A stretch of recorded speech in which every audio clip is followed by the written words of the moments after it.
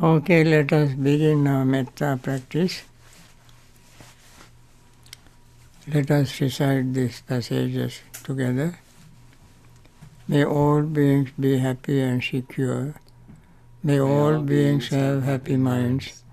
Whatever living beings there may be, without exception, weak or strong, long, large, medium, short, subtle or gross, visible or invisible, living near or far, born or coming to birth, may all beings have happy minds. Let no one deceive another, nor despise anyone anywhere. Neither from anger nor ill will should anyone wish harm to another. As a mother would risk her own life to protect her only child, even so towards all living beings, one should cultivate a boundless heart. One should cultivate for all the world a heart of boundless loving friendliness, above, below, and all around, unobstructed, without hate or resentment, whether standing, walking, sitting, lying down, or whenever awake.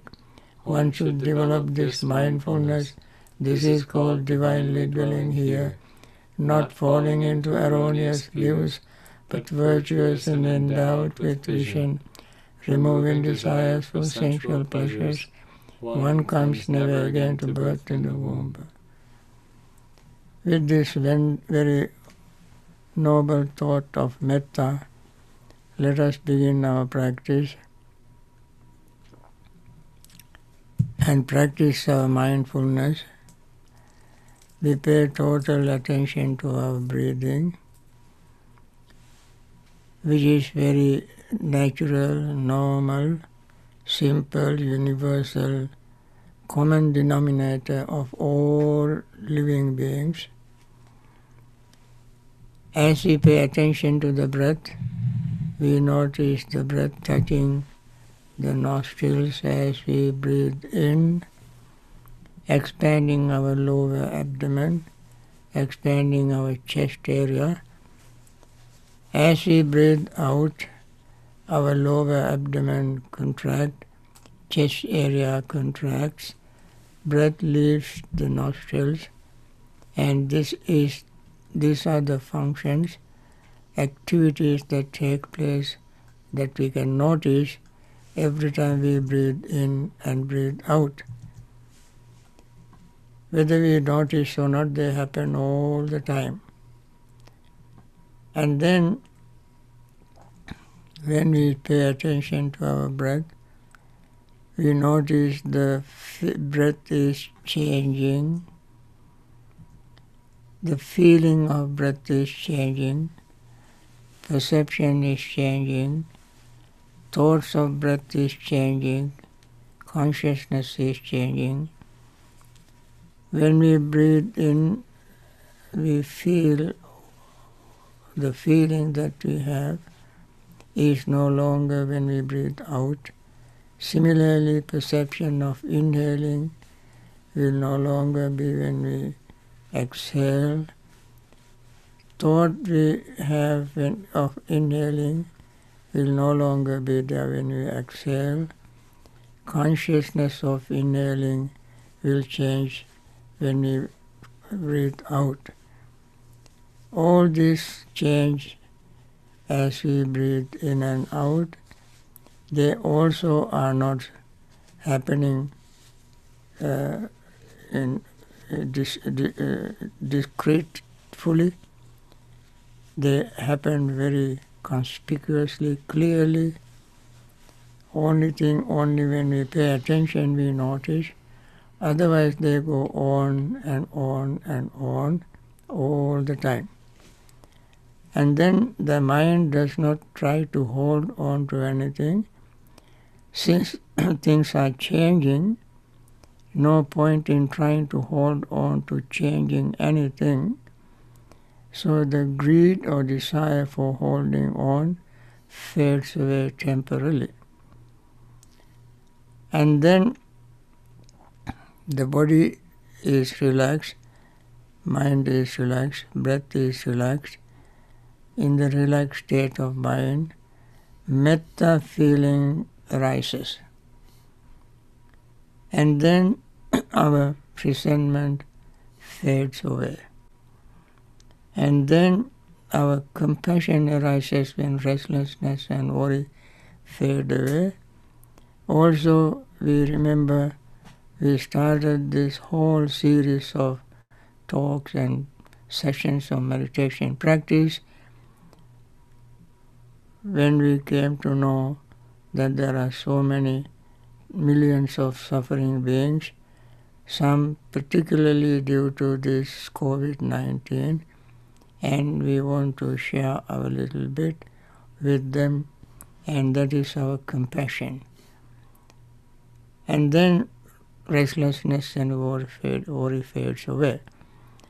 And then the mind becomes even more active as we practice.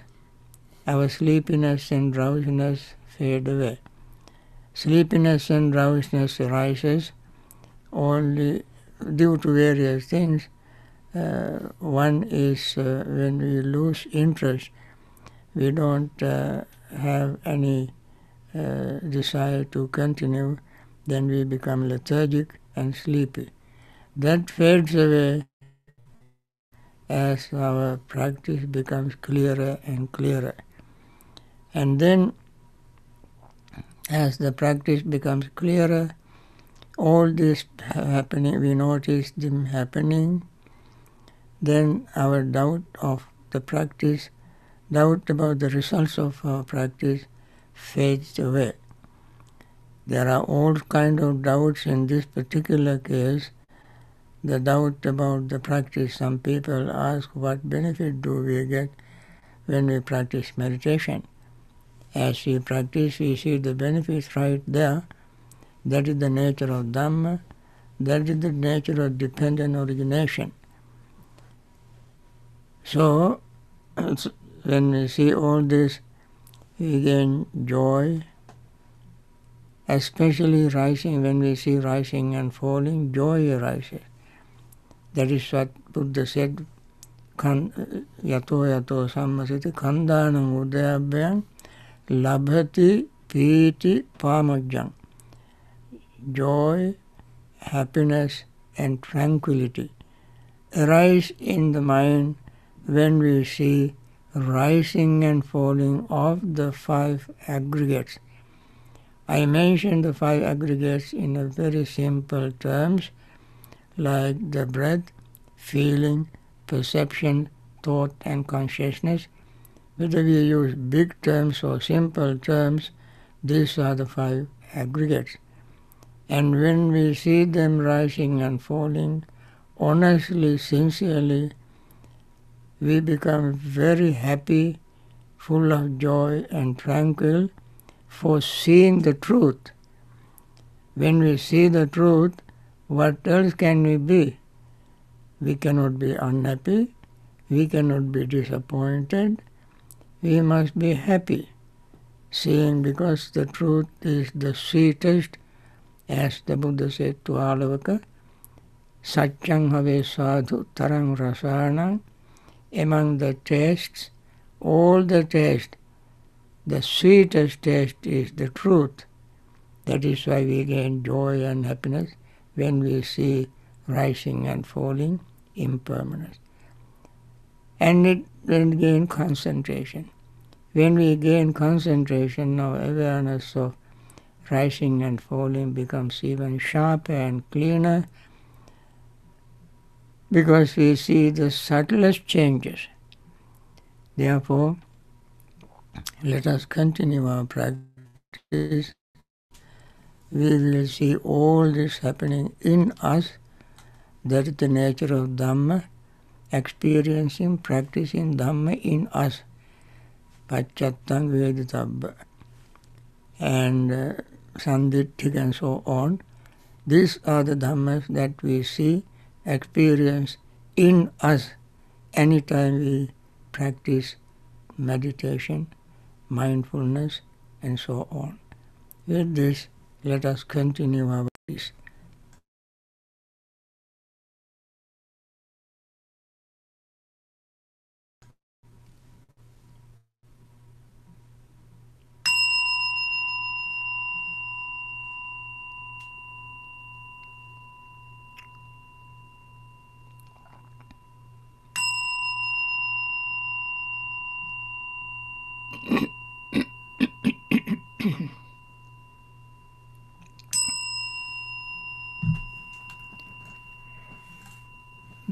दुःखपत्ताच निर्दुःखा भयपत्ताच Nirbhaya शोकपत्ताच निःशोका Hontu sabbe pipanino.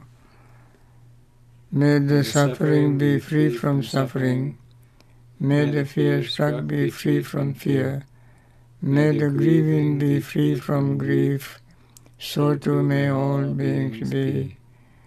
With this metta thought in our mind, let us focus on the Dhamma talk that I want to continue. Yesterday I started talking on the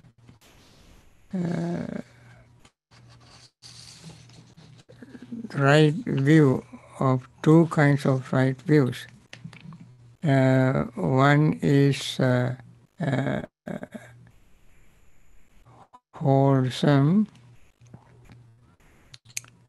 and yet with taints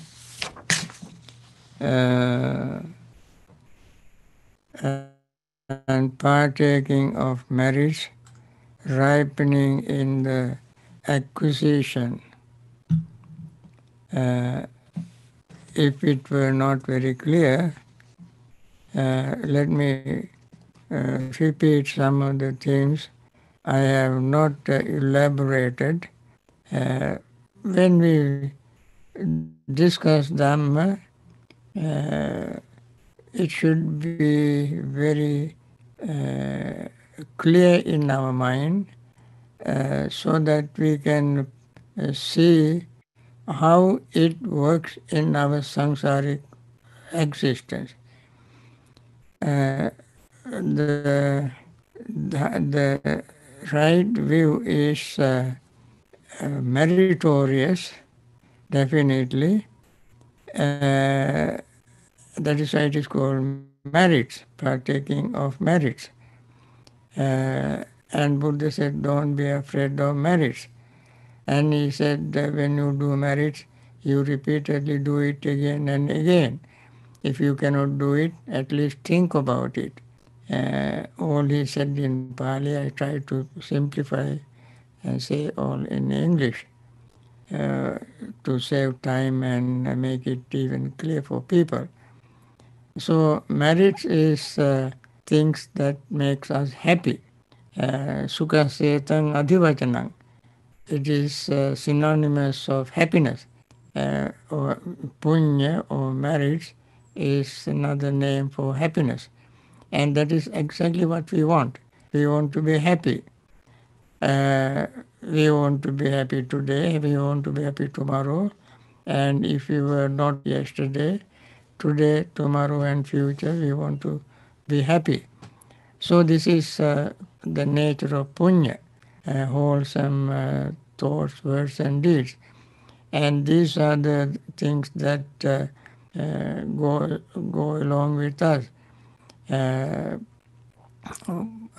Buddha said in many places, Chirapavasim Purisan, Durato Sotimagatang and so forth, it is just like waiting for a very good relative who has been away for a long time. You are waiting for that person to come home so you can see that person, talk to the person, kiss and hug and dance and so forth. Similarly, when you pass away, your marriage are waiting to welcome you and that in that life, so you can be happy. In this life, you think certain things you cannot accomplish, you cannot enjoy, and therefore you wish to have them in the next life. And so for this merits or punya is what I call a backpack for samsara. Sankhara is the backpack for samsara journey. For this journey, we have to have this kind of backpack, to enjoy every life. Enjoying every life simply means that we like it and we desire.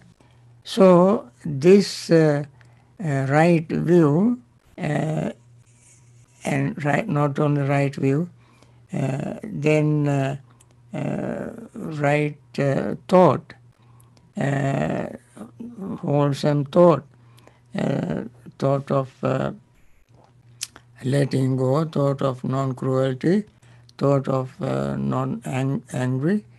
That means nekkhamma sankappa, vyapa sankappa, avisa sankappa. These are very wholesome thoughts. A thought of friendliness, thought of compassion, thought of generosity, and thought of letting go. All these are wonderful thoughts. When we have this friendly thought, we will be happy. When we have thought of generosity, we will be happy, and so forth. These are wholesome thoughts. And then when we have wholesome thought, naturally, we want to do wholesome actions. We don't want to kill because killing makes us very unhappy, very painful. We don't want to do that. We will be very happy not to kill. Let others live their lives. Then we don't want to steal uh, because it is also degrade our personality, and people call us thieves, and if we are caught by the police and so on, we will be in trouble. So we don't want to steal. We want to live a very neat, decent human life. And when we live, even when we think about it, we will be happy. Then we don't want to commit sensual misconduct, not only sexual, but sensual misconduct, because when we don't do that, we will be respected by others, and that brings us happiness, joy, living very decent life. So then we live, earn our living in an honest way. That brings us happiness. Then we make effort to prevent any unwholesome thought arising in our mind, like killing, stealing, and so on. Unwholesome thoughts, hindrances are unwholesome thoughts. We don't want them to arise in our mind. We take precautions, remain mindful, and not to let them arise in our mind. And then we live a very good life. And if unwholesome thought arisen in our mind, we let it go because it is painful. So we keep making that kind of very wholesome, noble effort without hurting anybody.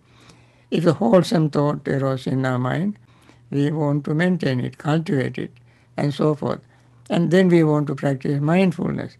When we practice mindfulness, at that very moment we practice mindfulness, that very moment we are relatively happy and peaceful. And we want to gain concentration. When we gain concentration, definitely, let alone seeing the truth as it is, at least we gain a peace of mind. These are the benefit of practicing all these wholesome steps of the Noble Eightfold Path. And these are wholesome, and they produce wholesome results in our samsaric life. When they produce wholesome results, we want to do more and more of those things. So this goes on and on and on as long as we continue to do this.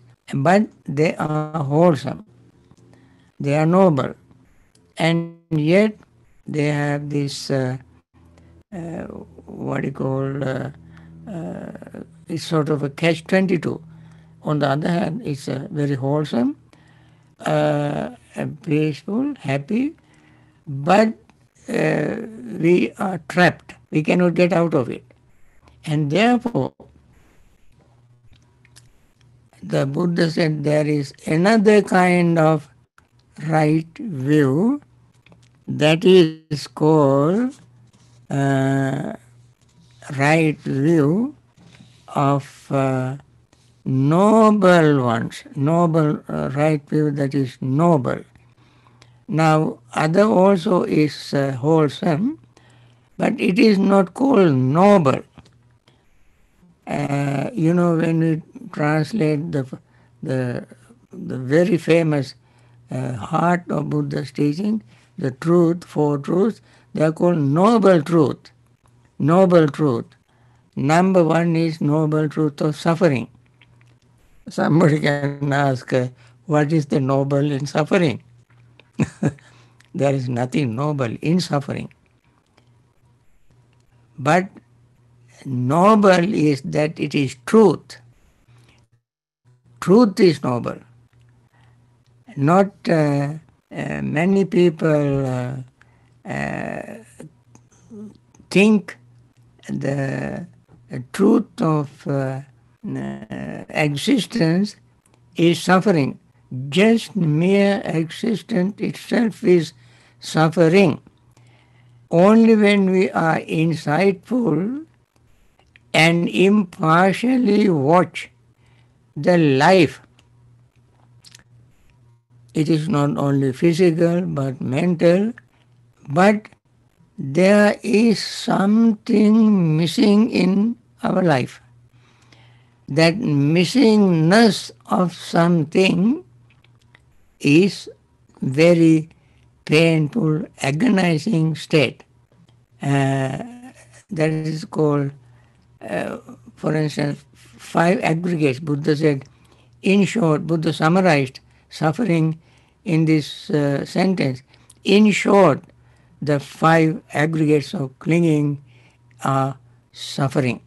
In short, that includes everything of suffering. And that is undeniable truth. That is undeniable truth. And when we see this truth impartially, this truth we cannot separate from us. We cannot say that truth is over there, we are here. It is an integral part of our life. This is called existential suffering. Suffering of existing. This existential suffering is you cannot deny, and seeing this with insight, wisdom, and impartially seeing this is noble. Not that kind of nobility. People may say that so and so is coming from a noble family, a noble tradition, and so forth. But they are conventional noble. This is the noble in the highest sense of the term noble. Why it is noble? Because we have to be 100% sincere, honest, to accept it as it is. And therefore, the second right, that's a right view. Right view, that is called noble. And taintless, that is another thing. Taint is, we call asava in Pali. Asava is influxes, continuously flowing. They call sometimes yoga, and so forth. When we talk yoga, that is flood, 4 types of flood, Kama-yoga, Bhava-yoga, Ditta-yoga, Avidya-yoga, and so forth. These are yogas, the floods. And we really don't want to be inundated in this flood. We want to be free from it. And therefore, when the mind is slowly cleaning, becomes pure and pure, the mind becomes free from taint. And therefore this noble view, that this view that is noble, arises in the taintless state of mind, without any greed, any clinging, any craving. The mind is pure. And therefore, that is not mundane. Mundane things can have variety, can differ from person to person and so on.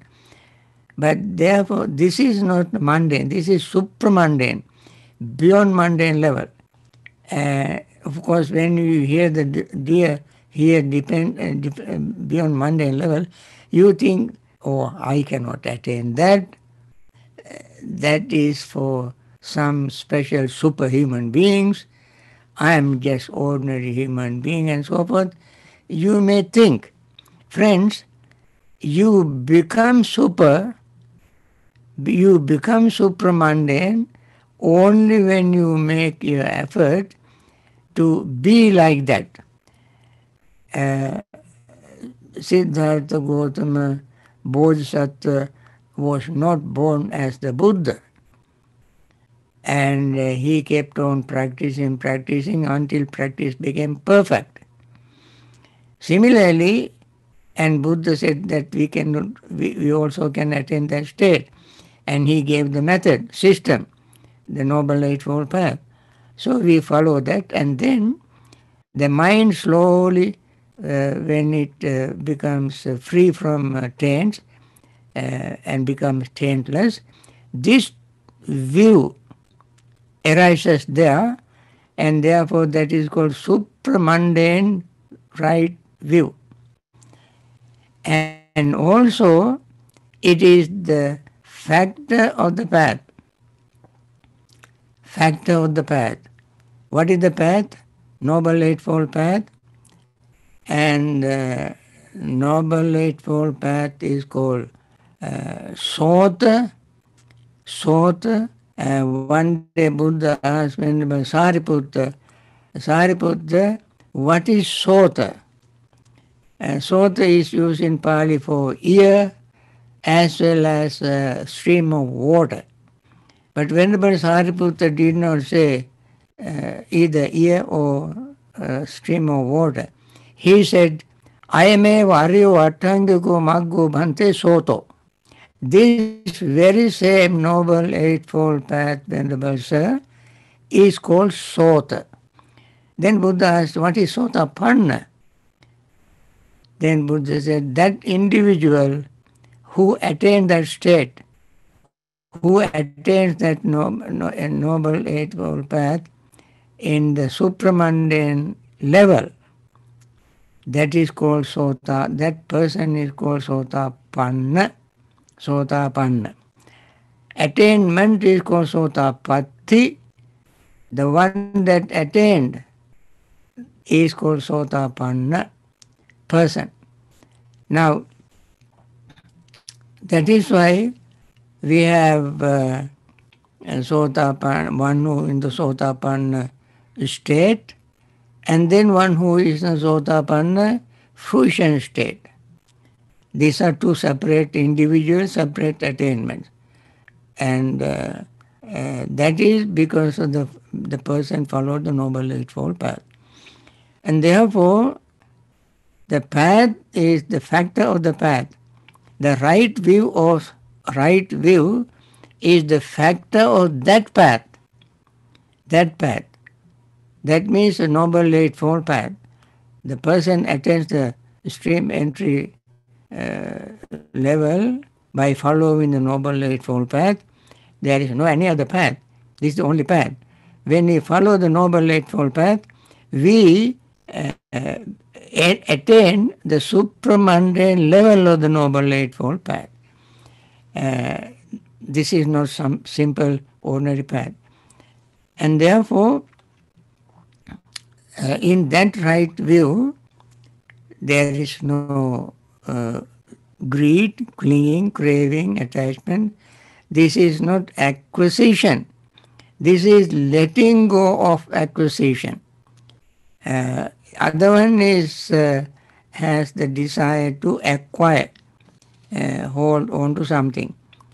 And same way goes with the supramand, with the right thought, right speech, right action, right livelihood, right effort, right mindfulness, and right concentration. Now, then this is a right view. Then right thought, nekkamma, sankalpa, and so forth. Right thought, the one who attains that state does not have to think in terms of letting go, because letting go happens naturally. It is neither good nor bad. It simply is a state of mind that arises when you attain that noble state of stream entry, noble state. That is why it is called noble, because you simply prepare the mind to attain that state. When you attain that state, you don't have to wish, let me attain such and such a state. You even don't think that I want to attain this state and so on. When the conditions are ready, as I mentioned earlier in dependent origination, when the conditions are ready, depending on the ready conditions, this state arises in the mind. That means you don't have to think of letting go. It simply happens because the conditions you have fulfilled earlier, and depending on that condition, attain this state. And then the thought of hatred. You don't have to practice metta at that level. Metta is a part of that attainment. You have no partiality. You don't think so and so is my friend and so is not my friend. And this friend, enemy, and all these are concepts, conventionally accepted concept.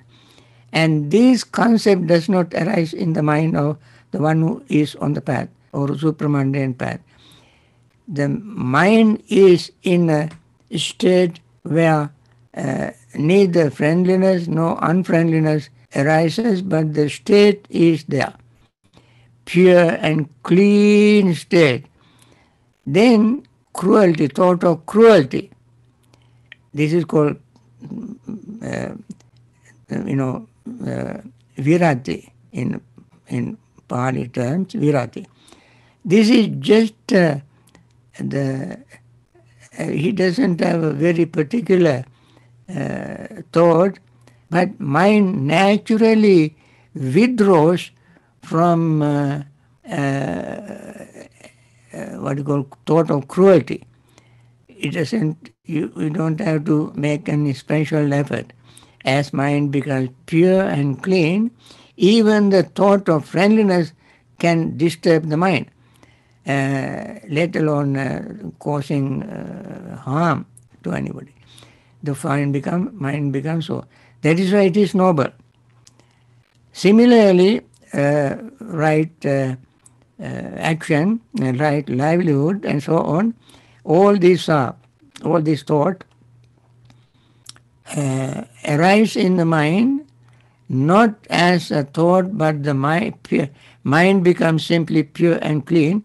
Only one sees in that state is rising and falling, rising and falling, rising and falling, rising and falling. Whatever arises, there is no chance for anything to stay there. It is just like, I mentioned many times in the past, it is just like trying to balance mustard seed on the moving needle, the tip of a moving needle. So the persons does not have even a wish to hold on to anything. Things are changing. So the person in that state, the mind of the person in that state, seeing impermanence rising and falling, rising and falling, rising and falling, in all conditioned things. Conditioners are rising and falling, and conditioned are rising and falling all the time. So there is no any effort to hold on to anything. Right effort, right action, right livelihood, all these are happening very naturally as the factor of the total liberation. And sometimes it is called bodhi anga, the factor of enlightenment. And here in the say taintless, who possesses the noble path and is developing the noble path. The path is already, if the person possesses the noble path. Only one who is entered the stream entry is qualified to be called one who possesses the noble path and is developing the noble path. So now he attains the noble path and then he continues this noble path and develop it, cultivate it, multiply it, repeat it again and again for the higher attainment of one's return and so on. So, therefore, the Noble Eightfold Path has two sides. Of course, view has wrong view and right view. Wrong view we already have discussed. Right view also discussed in believing in existing mother and supporting mother, father, and so on. And then the wholesome right view divided into two. One is wholesome right view, right thought, and so on. All this Noble Eightfold Path has wholesome, which ripened in acquisition, acquiring, holding, possessing. Like we say, karma is my relative, my friends, my inheritance, and so forth. Karma, we have the ownership of karma and so forth. This is samadhi that believes in the ripening of karma, ownership of karma, and so forth. That is one kind of wholesome. That is wholesome. But that wholesome karma, that wholesome view, that wholesome Noble Eightfold Path, that middle path, of course, will help one to live in samsara in a more pleasant state, human, divine, brahmas, and so on. For eons and eons, they can go on existing. But no matter how long they exist with the suffering. The existence itself is suffering. And the Buddha, or before Buddha attained enlightenment, there were many who have been practicing all these things and attained such a high levels. And then Buddha found out that is the Buddha's supreme wisdom. He saw where is the end of that. And then he saw this mindfulness and the Noble Eightfold Path, and he practiced and he broke that cycle, shattered it into pieces and end this repetition of birth and death in samsara. And therefore, friends, you can see dependent origination, how far it goes. And we want to unravel the the secret of it, and we want to end it. It is a cycle or circle, or when you have a circle or cycle, you cannot find a beginning or end of it. If you draw a circle on a board and ask somebody to find the beginning or end of that circle, nobody can find. You may know mathematics, you may find diameter, circumference, area, and so forth of the circle. But you will never find the beginning or end of the circle, no matter how much mathematics you know. And Buddha found the beginning and end. How did he do that? Just like on the circle on the board, you draw a line. You draw a line crossing the circle, perimeter of the circle. Then that line is the beginning and the end. So he found the secret of this repetition of birth and death. And the beginning of that is ignorance and craving. When ignorance ends, avidyayate asesu nirodha, and so forth, Buddha said, when the ignorance ends, everything crumbles down like domino effect. They have domino effect. When one is broken, everything crumbles down. And that is how Buddha learned through his wisdom, through his practice, to end this repetition of birth and death. With this, I want to end today's talk, friends, and I like to share merits with everybody and wish everybody to be peaceful and happy, particularly those, as we started with metta, we want to wish all those who are in suffering, particularly this conventional mundane suffering. Suffering, of course, is mundane. There's nothing supramundane suffering. Anyway,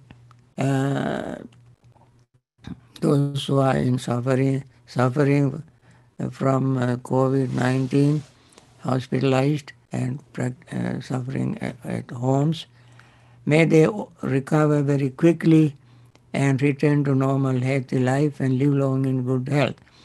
And those who are helping them, like doctors, nurses, hospital staffs, and so on, risking their own lives, may they be safe and continue their noble service to live long in good health. And there are others who are grieving the death of their loved ones, and may they be free from that grief through the understanding of Dhamma and return to normal health and live long in good health. There are some leaders who are some people who are trying to find some solution like vaccine or pills or something to prevent this from happening in future and to cure those who are suffering. And may they continue their search and be successful very quickly to help these people. And the leader and the financial supporters continue their very wonderful, generous support.